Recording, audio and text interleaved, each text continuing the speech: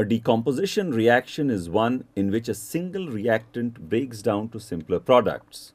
Here is one such example. We have some ferrous sulphate crystals. Take the ferrous sulphate crystals in the test tube.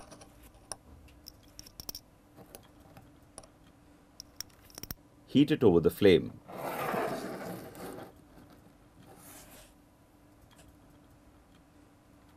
Initially, the crystals decolorize as they lose the water of crystallization and turn anhydrous.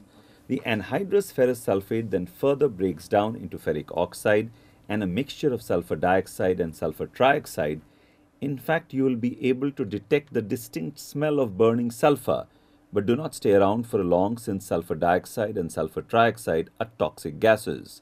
The decomposition reaction can be represented as 2FeSO4 gives Fe2O3 plus SO2 plus SO3.